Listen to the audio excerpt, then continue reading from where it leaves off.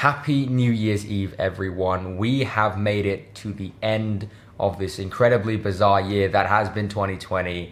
And it is that time once again for me to talk about my 10 favorite films of the year. But before we get into that, there are obviously quite a few things that need to be addressed. The first thing being that half of the films on my most anticipated list, half of the films that were meant to come out this year, have been delayed either to next year or just indefinitely. And so this list is going to be a little bit weird. And what I mean by that is that perhaps the films on this list are not going to be quite as good, and I don't like them quite as much as the films on the 2019 list or the 2018 list or whatever, purely because of the lack of films. And I'm not saying that the films I've chosen are bad or anything, but had this been a normal year, I feel like most of them probably would have been on the honorable mentions or something. Which brings me to my second point, which is that I have not seen every single film that has come out this year, especially the smaller indie awards films, whether it be Pieces of a Woman or Minari or Nomadland, all of which I'm sure are terrific and probably would have been on my list had I seen them. One final thing before we get to the honorable mentions is the fact that I will not be ranking my own film. I will not be putting my own film on this list because that would be incredibly narcissistic and full of myself, and technically it's a 2021 release, but had it been on the list, it probably would have been number one. Anyway, on to the honorable mentions. We have Birds of Prey, which was a really entertaining and relatively well put together film with some really good cinematography, and also Ewan McGregor steals every scene that he's in, and I cannot wait to see him return as Obi-Wan Kenobi. We have Ma Rainey's Black Bottom, incredible performances by Viola Davis and Chadwick Boseman, the late great Chadwick Boseman, both of which are completely Oscar-worthy in more ways than one. We have The Trial of the Chicago 7, which, in my opinion, has the best ensemble cast of the year. That said, I personally did find Aaron Sorkin's script and his directing a little bit lacking in dynamism, and perhaps would have been much better had the film not relied so much on dialogue. I mean, I genuinely do not think there was a single shot in the film without someone speaking in it. And then we have I'm Thinking of Ending Things, which was such a unique and unsettling and melancholic experience from none other than Charlie Kaufman, and although I did not personally connect too much to this film, it is one that I greatly admire. So, on to the top 10, with number 10 being... So I remember The Invisible Man being the last film that I saw before the entire world went into lockdown back in March. Elizabeth Moss is terrific in the film, and Leigh Whannell's direction is just incredibly precise and measured, and this is someone who knows how to use the filmmaking language to craft tension and to craft suspense and create these really intense scenes that feel earned. And aside from being a very effective psychological horror / thriller, it also does a really good job of being, you know, a relatively interesting character piece as well. And so I really admire the work that Leigh Whannell was able to do with this film, and very much look forward to seeing what he does next. It's gonna be a beautiful wedding. I think we can all agree at this point that the Groundhog Day genre has become very bland and stale and, well, repetitive, with the exception of perhaps Edge of Tomorrow. And Palm Springs comes along and in many ways revitalizes this genre, because this is a film that is so incredibly excited to be alive. This is a film that is having so much fun on every frame. And ultimately, this is a film that is essentially a really optimistic love story. And so I feel like it's a film that anyone and everyone who's made it to the end of 2020 will really appreciate, and I certainly did. Borat's subsequent movie film is one of the biggest, sort of most unexpected surprises of 2020. It is a film that I think many people are surprised actually exists.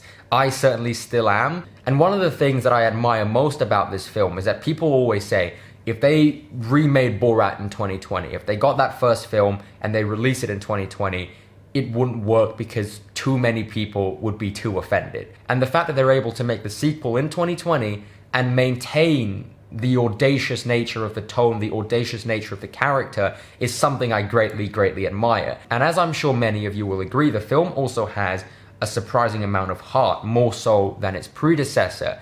And despite the fact that it's not quite as funny and it's not quite as bold as the first film, that extra level of emotion is something that I think does the film a lot of favors.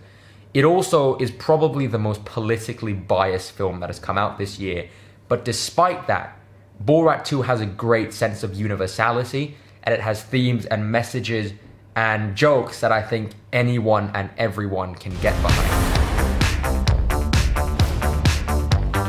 Wonder Woman 1984 has already become quite a controversial film. And I'm not going to sit here and tell you it's not a mess, because it is. It is an absolute mess of a film, but it's a mess that I personally really enjoyed. And I do feel like the over-the-top, the vibrant tone and atmosphere and style, and the fact that they've really appreciated and embraced the campy nature of the character, the campy nature of this particular world, and the optimistic nature of this world, I really admire that, and I had a lot of fun with it. I think Patty Jenkins' direction, for the most part, is really, really solid. And despite, me myself having mixed feelings on one or two of the creative choices, I do appreciate that they went for it, and they weren't kind of holding back, so to speak, and they had that confidence to go there. And of course, you have Pedro Pascal, who's having an incredible 2020, and Hans Zimmer with his score. And, the fact that this film uses Beautiful Lie, which is my personal favorite piece of DC music in this new chunk of, of the universe. So I was very happy to hear that piece, and it definitely made me like the film a lot more. The Gentleman is such a cool and slick and entertaining film with an incredible ensemble cast. The screenplay packs a really great level of density and dynamism. There's a lot that goes on, and it's weaved together in a way that doesn't feel like the generic gangster film, which I really admire from Guy Ritchie. Of course, you have Matthew McConaughey, you have Henry Golding, Charlie Hunnam was terrific, so was Michelle Dockery. What a great cast, but the reason this film is so high up for me is because of the effect that it had on me personally. Because I saw this film very early on in cinemas back in January with a few of my friends the day before we would go on to shoot our first short film of 2020, which was Cigarettes, Regrets, and Not So Empty Threats. So it means a lot to me, and it feels very nostalgic because that experience feels like a lifetime ago. Because since then I have gone on to do, as you would know if you've been following this channel for a while, I've gone on to do quite a lot. And so looking back on that experience, and the fact that was at the very beginning of 2020, and that The Gentleman in many ways kicked off my film journey of 2020, it means a lot to me. And so aside from the fact that it's a really fun and well-made film, that's why it's so high up for me. Now, Extraction is pretty surprisingly high on the list, because I think in many ways this film came out once again at the right time for me. We were a month in or so into lockdown and into the fact that the world ended, and this very surface level, but ultimately fun, fulfilling, satisfying, balls-to-the-wall action film came out and took the world by storm in a way, because it was just really well made and it was really fun, and we all needed a bit of entertainment at that time. And I think it still holds up. I think that Sam Hargrave's direction is just incredible. I think Chris Hemsworth has proven with this film that he can be a very convincing action hero leading man outside of the MCU. I think that it has a very great international, universal appeal. And ultimately, I love the fact that this is a film that knows what it is. It's not trying to be some big, pretentious, whatever. It's just a really well put together action film. And it definitely succeeds in what it's trying to be. And so I think that out of all of the big action films, pure action films of this year, Extraction is far and away top tier, the best one. Now, this film is a bit of a paradox for me, because I think it's split very clearly into two parts. On the one hand, this is a film about the Vietnam War and about the trauma of being a soldier and the trauma of being an African American fighting in Vietnam, and the horrible weight that comes with that. And that part of the film I found slightly flawed, purely because sometimes the messages felt a little bit too heavy-handed. And sometimes I felt like Spike Lee was just trying too hard to shove this message down my throat. The other half of The Five Bloods is basically four friends who would die for each other if they didn't kill each other first, coming together to embark on this incredible adventure. That part of the film I loved. I thought it was so well executed. The way that Spike Lee shifts from each aspect ratio, each timeline was done so well. You know, the script was really tightly packed despite being such a big and sprawling film. All of the performances, especially from Delroy Lindo, absolutely incredible. And the elegant simplicity of being able to see these four friends come together and just hang out and go on this fun adventure together and kind of go through all this shit together was so much fun to watch, and something that I personally related to a lot. It also has, in my opinion, the most suspenseful scene perhaps of the entire year, which if you haven't seen the film, I won't spoil, but it involved Jonathan Majors stepping on something that he shouldn't have. And that for me was just brilliant, brilliant filmmaking. Moving on to number 3.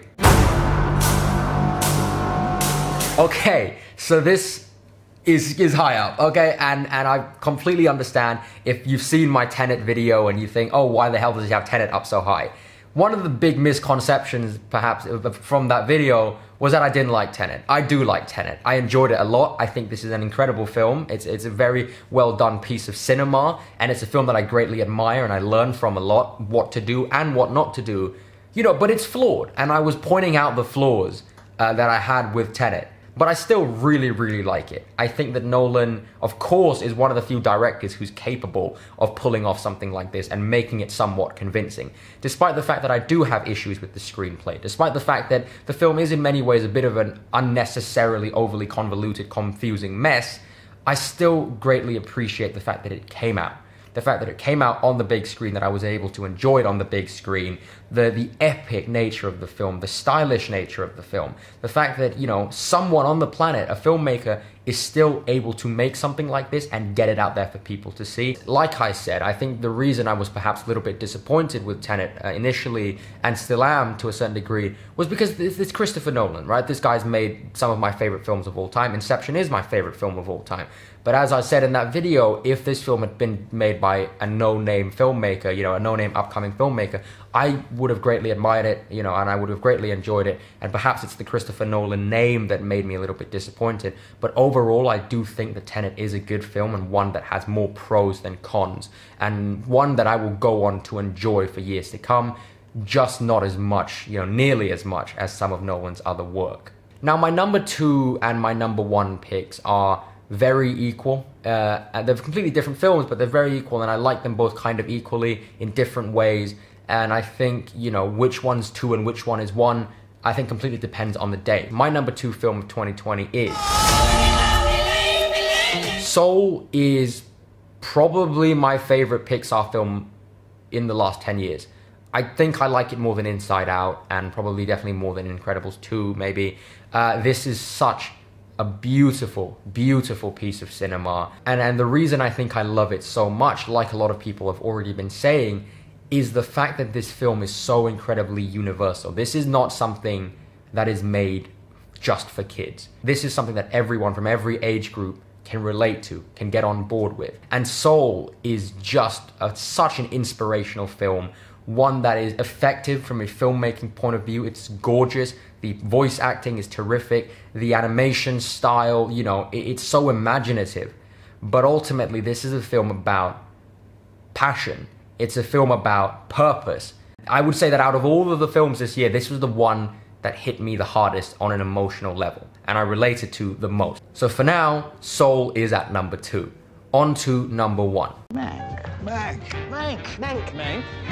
This is Herman Mankiewicz, but we're to call him Mank. Mank is in many ways the complete opposite of Soul, because my biggest issue with this film is that it's not quite as emotionally hard-hitting as some of Fincher's other work, whether it be Seven or Fight Club or The Social Network or whatever. The film can sometimes feel a little bit cold and distant and devoid of emotion. But after having seen it twice now, I still really love it. And I still think this is such a brilliant, beautiful piece of filmmaking. If I had to choose a best picture and a best director, it's David Fincher, it's Mank. Because I love films, and in a year where films and the industry has been truly tested, we get this film, Mank, that is a love letter in many ways and is this incredible homage to the beauty of cinema, but also to the complicated, toxic, and just downright stupid and maddening nature of cinema as well. And it combines those two elements to create something truly complex and special. But at its core, you know, like Once Upon a Time in Hollywood or La La Land, you have David Fincher, one of the greatest working directors, one of the greatest directors of all time, in my opinion, making a film about why he appreciates films. And I love that, beyond words. And even if Mank is cold, and even if Mank is devoid of, you know, whatever, I still admire its love for films because it's how I feel. So there you have it, guys, my top 10 films of 2020. Do comment your top 10 down below. I'd love to hear what your favorite films were, especially because it's 2020. Despite the fact that 2020 has been a very, very horrible year for most people, I'm not afraid to say that this has been one of the most satisfying and fulfilling years of my life. There's been a lot of horrible stuff that has happened, but there's also been so much great stuff. And it has truly been, once again, a life-changing year and one that I will never forget. And I do hope that I'm able to sort of continue that into 2021 and accomplish as much in next year as I did this year, especially since there's going to be a lot of great films coming out next year, which I will cover in my most anticipated films of 2021 video coming in a few days. So anyway, guys, have an incredibly, incredibly happy new year. I think we've all earned it. Thank you so much, guys, from the bottom of my heart for an incredible year and for sticking with me and for helping the channel grow. And I look forward to seeing what we do together in 2021. Thank you.